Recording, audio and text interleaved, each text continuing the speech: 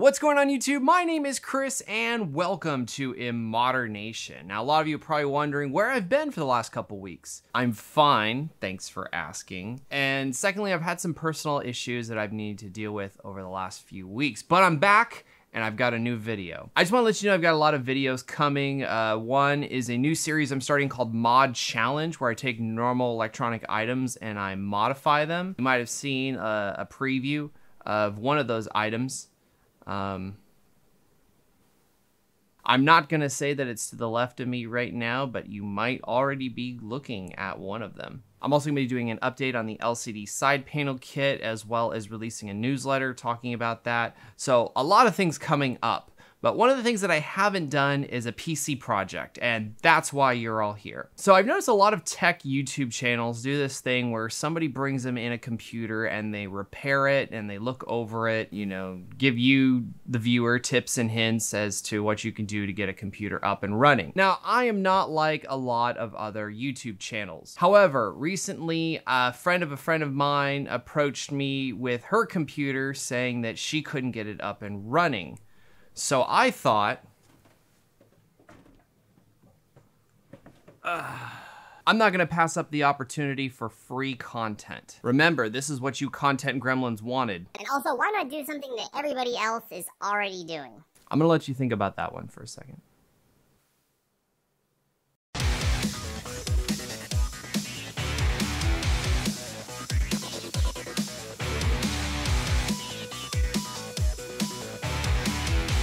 All right, so we're gonna start by taking a look at the side of the computer. This is an NZXT case. I don't know what type of NZXT case this is. It looks like it's not in production anymore. Shout out to Razer. Got the Razer sticker on the side.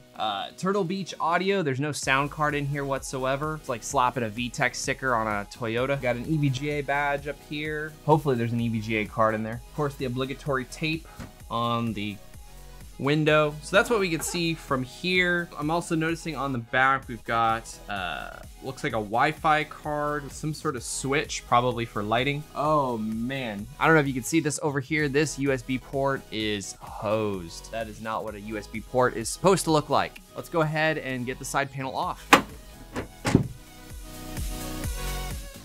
Holy shit. So we're looking at a rat's nest of stuff in here. Oh, we do have an EVGA card. Here's a 750 Ti. That's a respectable card. Got a Corsair power supply. Looks like it's the 450 watt AMD processor. It's got USB 3.0, so it's relatively newer. Got a blue inverter over here, probably for some cold cathode fluorescent lighting of some sort. Shout out to CompUSA. Flashback 99. For those of you who don't know what CompUSA is, and maybe you were born in the early 2000s, CompUSA was a lot like Circuit City. No? No Circuit City? Okay, Best Buy, all right? It was like Best Buy for computers back in the 90s. Don't make me feel old. Well, that's kind of interesting. Look at this over here. I don't know if you can see this. This SD RAM chip is a little bit higher than these other two RAM DIMMs. One of the big things that I'm noticing here is that there's a lot of disconnected cables. So it looks like somebody went through, disconnected some stuff, or maybe these cables became disconnected and we need to connect them back together. All right, so let's talk about what I'm gonna do here. So first of all, I'm gonna remove all of the cables from the inside so we can get a clean idea of what the inside looks like. I'm gonna remove the back panel, see what our cable management looks like, because as I'm putting the system back together, I wanna do a little bit of cable management. This is gonna improve the airflow through the system. It will also make the front a little bit cleaner, especially since this case has a window. If you wanna be able to see inside your system, at least it should look relatively tidy. So we're gonna go ahead and get the cathode out. Nobody uses CCFL lights anymore. All right, we'll start from there and see how it goes. We're gonna need some tools. So I've got my iFixit toolkit here. It's got plenty of bits. This is the Manta kit. It's got every bit I can need. Really, I think I'm only gonna need the Phillips and the flathead screwdriver, but you never know. It's good to always have the extras. In order to cut the zip ties that I've noticed in here, I'm gonna use some wire cutters. Usually like a pair of scissors would work just fine, but I happen to have these around. These are Kobalt cutters, and I'll see if I can put up a link in the video description below. Since we're not using the cool cathode fluorescent lighting, I can go ahead and remove this switch from the back panel.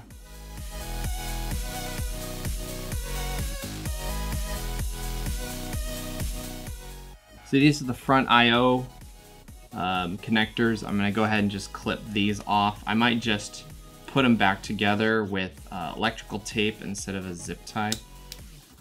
Zip tie kind of adds some unnecessary bulk. Just be careful when you're doing this to not cut the wires themselves. It's really easy to snip one of these small wires if you're not watching what you're doing.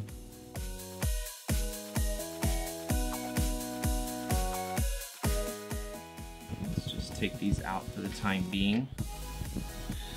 Okay, so this is a Hitachi Desk Star. These are amazing drives, Hitachi. Make sure when you do this that you're being very careful. Those Livestrong bracelets, shout out to The Verge. Very sorry, forgot about my bracelet. Okay, so all jokes aside, if you guys are worried about accidentally introducing static electricity into your components, one of the things that you can do is ground yourself before you begin working. And what all you need to do is make sure that you touch your power supply. It is important that you have the power supply plugged in, but just go ahead and just touch the metal casing and that should ground you. Okay, it looks like most of this crap is just I/O front panel.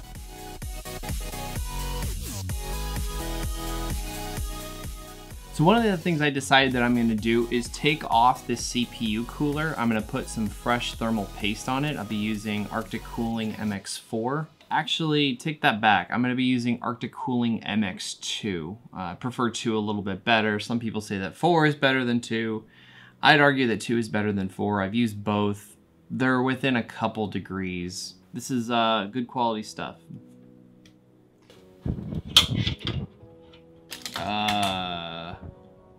Okay.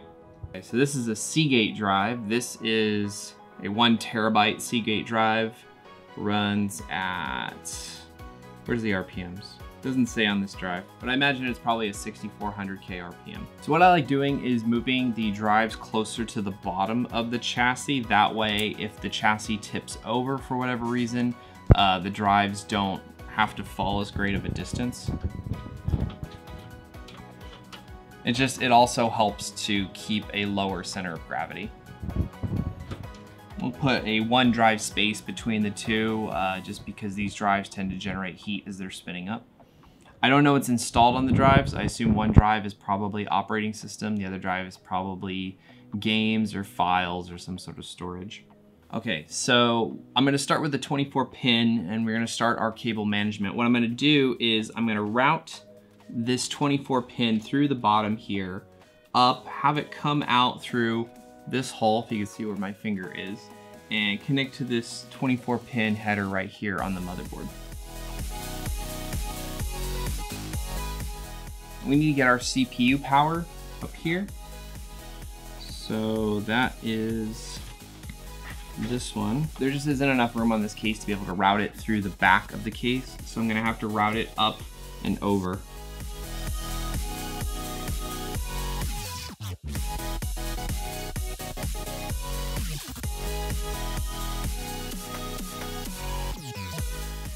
Unfortunately, one of the USB headers at the front of our case is dead, but I don't know which one it is between these 2. I'm just gonna plug this in and one of them should work.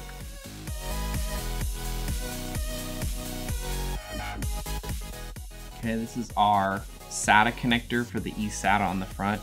I don't know anybody that uses eSATA anymore, but you know, if somebody wants to connect a drive externally, I guess I'll go ahead and plug this in somewhere. I don't know what to do with all this. I know what I could do. I could route it along the inside of the case like this.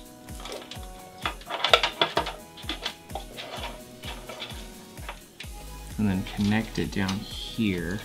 I'm gonna plug this back fan into the fan controller so that she'll have the ability to adjust the fan speed from the back. The fan from the top though is gonna be controlled by the system. Okay, so now we're looking at the back side. Maybe this I didn't need to bring through. It looks like there's already plenty of SATA cables back here. I think this is for the graphics card. Okay, we're gonna route this through here. Actually, through here would probably be better. We're gonna do power for drives.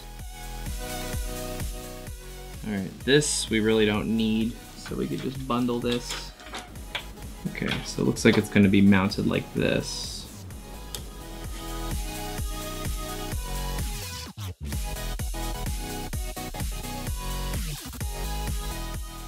See, the thing is that most modern power supplies are modular, so you only use the cables that you need. Unfortunately, a lot of the older power supplies are not. So in this case, we're gonna need to zip tie these up.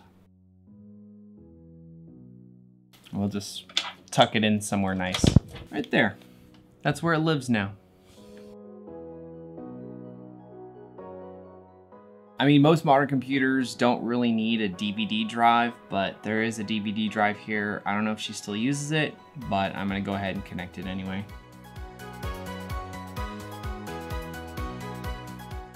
So it looks like we've got all of our SATA cables connected. So the fan control is gonna need power, and you can tell by the red and black.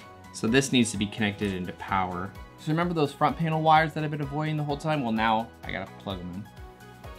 All right, well that seems to be the entire front panel. Hopefully I connected everything right. If not, the system won't turn on and I'll just have to troubleshoot from there. Okay, I did say that I was gonna take care of the processor. So let's go ahead and get this off. All right, wow. That is pretty pitiful. There's like barely anything on here. So in order to clean the thermal paste off the CPU, I'm gonna be using Arctic Clean. It's a 2-part solution. This is the thermal material remover, and this is the thermal surface purifier. Now, if you don't have this or you can't afford it, simple rubbing alcohol from the store will be fine. Just get some rubbing alcohol and some Q-tips. All right, well, we can actually read it now. It's an AMD Athlon 2. All right, regardless of what you may have heard, all you need is a pea-size amount of thermal paste. You don't need to do a line or an X or any of those special systems. A pea drop amount uses the least amount of thermal paste, which saves you money in the long run, and it provides proper thermal contact.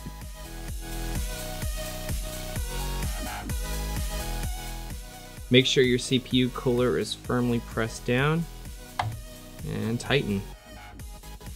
Might want to make sure the fan's connected. That might be important too. A lot of modern motherboards will tell you where the CPU fan cooler should be plugged in. In this case, it says CPU fan. Not much more obvious than that.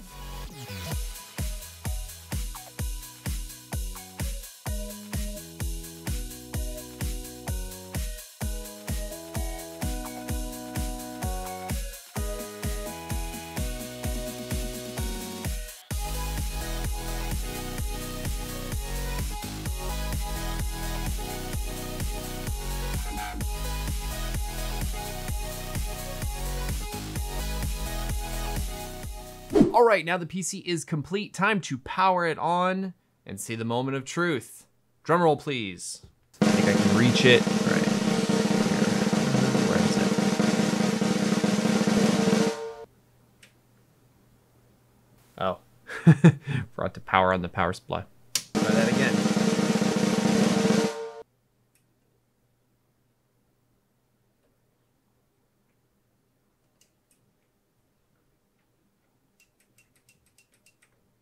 All right, well, looks like I forgot to check the power supply. Okay, now there could be a number of things that are wrong. Let's not panic. First thing could be that I connected the front I/O improperly. After all, was kind of hard to read, and I don't know if I necessarily connected the right wires to the right pins. I hear this ticking sound coming from the power supply. Oh my God, it's a bomb! I'm kidding, it's not a bomb. I think what's happening is there's a fan in there that's kind of, you know, inside, and I don't know if the fan is the issue or if the power supply is dead. There is a way that we can test it. It could be that the front connectors were not connected properly. It could be that we have damaged hardware. So first things first, I'm gonna check to make sure that the power switch is connected to the right port on the motherboard, And then if that's not the case, we'll then take a look at the power supply. We'll be right back. So I did have the connectors in the right place, but the ticking in the power supply still has me concerned. So my next course of action is going to be testing the power supply on the motherboard, doing a little trick to jumpstart it. So what I thought was going to be a simple PC repair turned out to be more complicated than I thought. Once I had plugged all the connectors in, I made this big assumption that the computer would just start working fine. Unfortunately, that didn't happen. So now comes the troubleshooting portion. I don't know what is wrong with the computer, whether it's the power supply, the motherboard, maybe the RAM is not inserted properly, maybe the RAM is defunct. So I didn't know what the problem was, but I did understand that I had to isolate each component individually and test it out. The first thing I wanted to look at was the power supply, and I did that by using the old paperclip trick, or the staple trick that I introduced in the bubble wall PC. It's really simple. There's a green wire on the 24-pin connector, so you remove the 24-pin connector from the PC, and you bridge the green wire to ground. Now, usually the green wire is like the third or fourth wire in the series. And when you do that, you should hear the hard drive spin up, maybe some fans will turn on. And that's exactly what happened. So I know that the power supply is working. So the next thing to do is to try out the system. So I had a working power supply. Again, I used the paperclip method to make sure that the power supply was in fact working. And I plugged it in. I plugged in the 24-pin connector, I plugged in the 8-pin CPU connector, I even plugged in the 6-pin PCIe connector for the graphics card. Nothing happened. Maybe there was something wrong with the front connectors. After all, it was kind of in a tight space. I wasn't sure, maybe I connected the power switch to the wrong one. After looking up the motherboard online, I discovered that nope, I did in fact have them connected into the right pieces. Here's something interesting that I noticed. When I plugged in the original power supply in the computer, I noticed a ticking sound. And what was even more unusual was that when I put my working power supply in, I plugged in the 24-pin connector, again, I hear the same ticking sound. I did a little bit of research, and it turns out that this is the sound of the power supply rapidly turning on and off. Sometimes it can be an indicator that some of the cables are connected improperly. And I thought, well, what could possibly be connected improperly? I've got the 24-pin in the right place, I've got the 8-pin in the right place, the 6-pin is in the right place, but I've got this USB connector, and I noticed that there's multiple USB headers on the motherboard. So I decided to move it around, and lo and behold, when I moved the USB, the system turned on. Yep. I was bested by a USB connector. The good news is that this not only did the system post, but it booted right into Windows 7. Ugh. I even decided to add a few features myself. One of the things I did was I individually sleeved the CPU cooler. Why? Because I was kind of getting tired of those ugly looking cables and decided to give it a little bit of flair. Plus it's really good practice since I haven't been sleeving any power supplies or any cables in a while. Well, this computer case is ready to send out, and A Modern Nation's PC repair shop is officially open for business.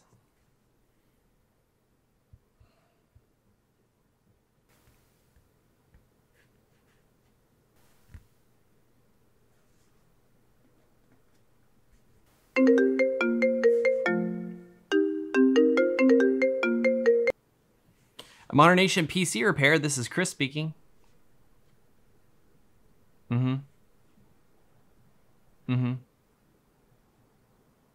What's a geek squad? You know what it sounds like? It sounds like a hello? Hello? Well, looks like I picked the wrong business a little bit too late.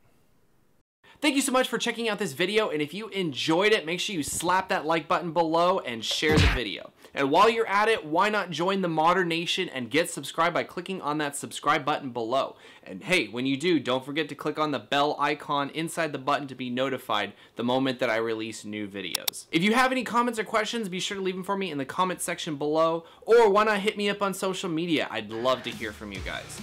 And when you buy products from Amazon, consider using the affiliate links in the video description below. Thank you again so much for watching, and I will see ya!